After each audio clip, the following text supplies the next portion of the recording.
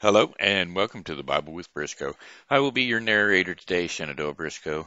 We are going to be covering Exodus 19 through 20 and Matthew 18:21 through 35. Father, I just ask for clarity of voice and articulation so that the reading of your word will be a blessing to you and to those who have tuned in today. In Jesus' mighty name they prayed, Amen. And they all said, Amen. Exodus 19 at Mount Sinai. On the first day of the third month, after the Israelites left Egypt, on that very day they came to the desert of Sinai. After they set out from Rephidim, they entered the desert of Sinai, and Israel camped there in the desert in front of the mountain. Then Moses went up to the God, and the Lord called to him from the mountain and said, This is what you are to say to the descendants of Jacob, and what you are to tell the people of Israel. You yourselves have seen what I did to Egypt, and how I carried you on wings, on eagle's wings, and brought you to myself. Now, if you obey me fully and keep my covenant, then out of all nations you will be my treasured possessions. Although the whole earth is mine, you will be for me a kingdom of priests and a holy nation. These are the words you are to speak to the Israelites. So Moses went back and summoned the elders of the people and set before them all the words the Lord had commanded him to speak. The people all responded together. We will do everything the Lord has said. So Moses brought their answer back to the Lord. The Lord said to Moses, I am going to come to you in a dense cloud, so that the people will hear me speaking with you and will always put their trust in you. Then Moses told the Lord what the people had said. And the Lord said to Moses, Go to the people and consecrate them today and tomorrow. Have them wash their clothes and be ready by the third day, because on the third day the Lord will come down on Mount Sinai in the sight of all the people. Put limits on for the people around the mountain and tell them, Be careful that you do not approach the mountain or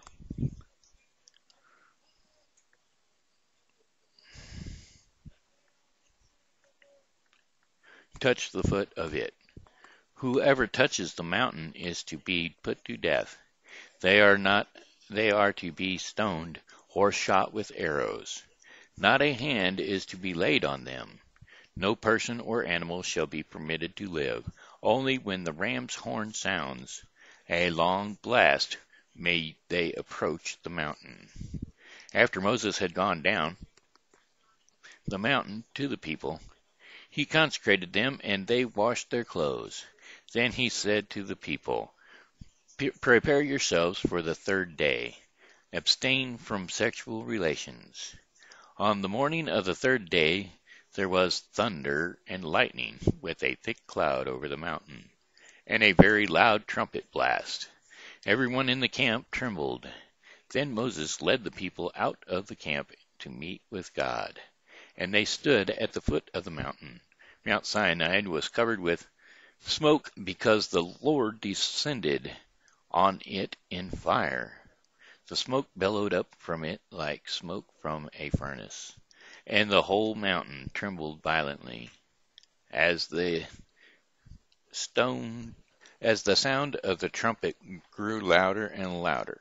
Moses spoke, and the voice of God answered him.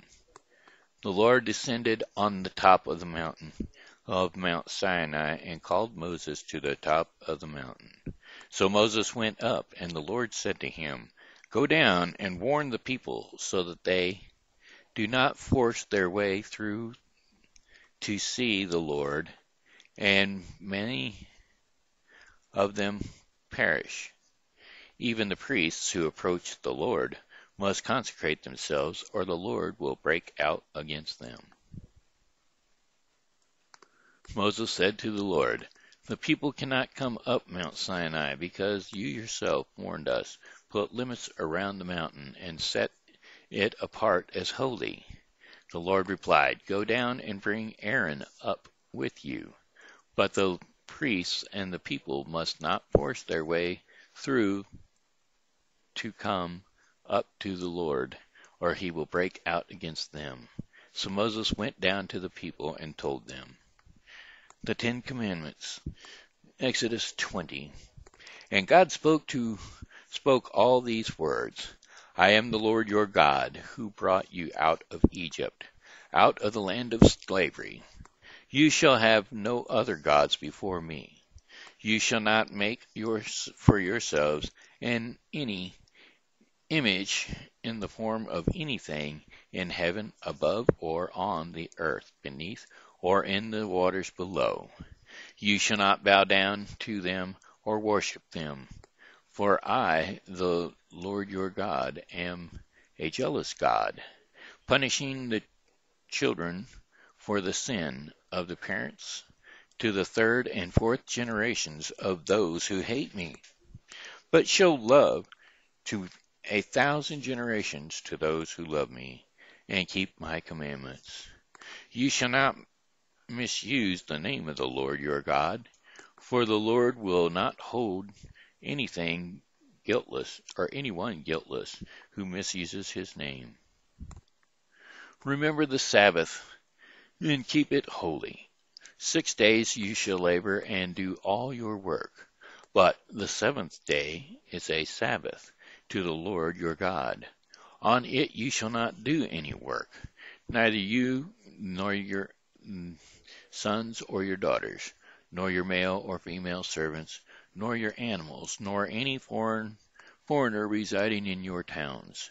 For in 6 days the Lord made the heavens and the earth, the sea, and all that is in them. But he rested on the seventh day. Therefore the Lord blessed the Sabbath day and made it holy. Honor your father and your mother, so that you may live long in the land the Lord your God is giving you. You shall not murder. You shall not commit adultery. You shall not steal. You shall not give false testimony against your neighbor. You shall not covet your neighbor's house. You shall not covet your neighbor's wife, or his male or female servants, his ox or donkey, or anything that belongs to your neighbor.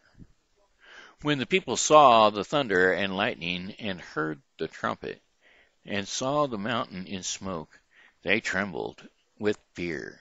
They stayed at a distance and said to Moses, "Speak to us yourself, and we will listen. But do not have God speak to us, or we will die." Moses said to the people, "Do not be afraid. God has come to test you, so that the fear of God will be with you to keep you from sinning." The people remained at a distance while Moses approached the thick darkness where God was. Idols and adulterers, the Lord said to Moses, "Tell the Israelites this: You have seen for yourself that I have spoken to you from heaven. Do not make any gods to be alongside me. Do not make for yourselves gods of silver or gods of gold. Make an altar of earth to me and sacrifice on it your burnt offerings and fellowship offerings, your sheep and goats and your cattle. Whatever I cause my name to be honored, wherever I cause my name to be honored, I will come to you and bless you. If you make an altar of stones for me, do not build it with dressed stones, for you will defile it. If you use a tool on it, and do not go up to my altar on steps, or your private parts may be exposed." Exodus 19 through 20. And now we'll move on to Matthew 21 through 35, the parables of the unmerciful servant. Then Peter came to Jesus and asked, Lord, how many times shall I forgive my brother or sister who sins against me?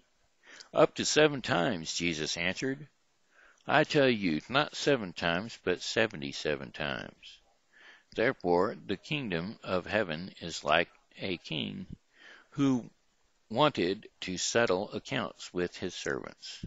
As he began the settlement, a man who owed him 10,000 bags of gold was brought to him. Since he was not able to pay, the master ordered that he and his wife and his children and all that he had be sold to repay the debt. At this, the servant fell on his knees before him. Be patient with me, he begged, and I will pay back everything. The servant's master took pity on him, canceled the debt, and let him go. But when the servant went out, he found one of his fellow servants who owed him 100 silver coins. He grabbed him and began to choke him. Pay back what you owe me, he demanded. His fellow servant fell to his knees and begged him, Be patient with me, I will pay it back. But he refused. Instead, he went off and had the man thrown into prison until he could pay the debt. When the other servants saw what had happened, they were outraged and went and told their master everything that had happened. Then the master called the servant in. You wicked servant, he said. I canceled all the debt of yours because you begged me to. Shouldn't you have the mercy of your fellow servant, just as I had on you? In anger, his master handed him over to the jailers to be tortured until he should pay back all he owed. This is how my heavenly Father will treat each of you unless you forgive your brother or your sister from your heart. And that was Matthew 18:21 through 35. That concludes the Bible with Briscoe for the day. Tomorrow we will be covering Exodus 21 through 22 and Matthew 19. So, thank you, Father, for having the followers that we have. And I'd like to thank you for their blessings, and I'm hoping that they are being blessed. In Jesus' mighty name, amen. And they all said, amen.